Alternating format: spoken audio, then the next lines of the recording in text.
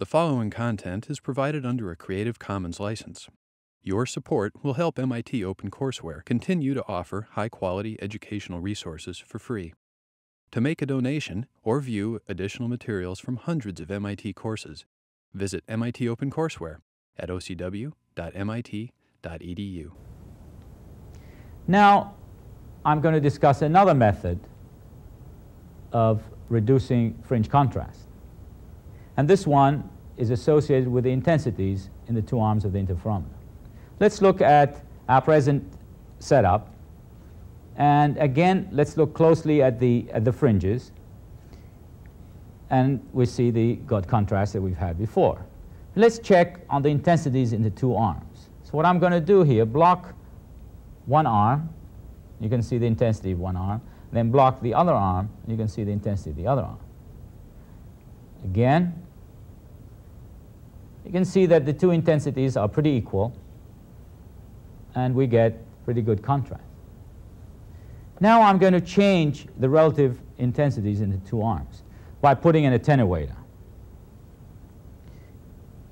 Here is an attenuator that I'm placing in this arm so that the total attenuation in the beam coming out of this arm will be a factor of 10.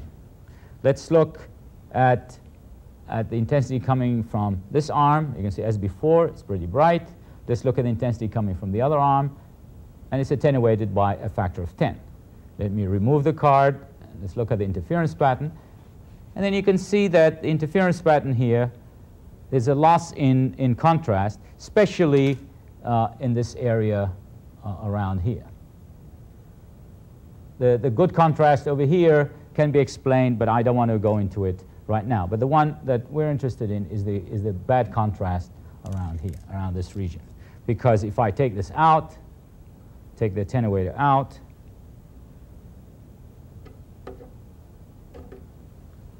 good contrast comes back. If I put it in, I get that poor contrast on the side. Now, to go further, I'm going to put a bigger attenuator. This time, I'm going to attenuate the beam coming out of this arm by a factor of 100. Again, let me show you the intensity in the other arm, as it was before, pretty good. If I look at the attenuated arm now, you can't even see the beam at all. I've attenuated by a factor of 100. Let me remove the card so I can look at the interference pattern. And you can still make out a little bit of interference. The contrast is very poor, but at least you get a feel that there is interference going on with poor contrast because the two intensities are unequal. And again, if I take it out, you can see the contrast is back, put it back in again, and the contrast is very poor. So in conclusion, if you want to get good contrast in the fringes, and that's where the information is, you have to make sure that the intensities in the two arms are equal.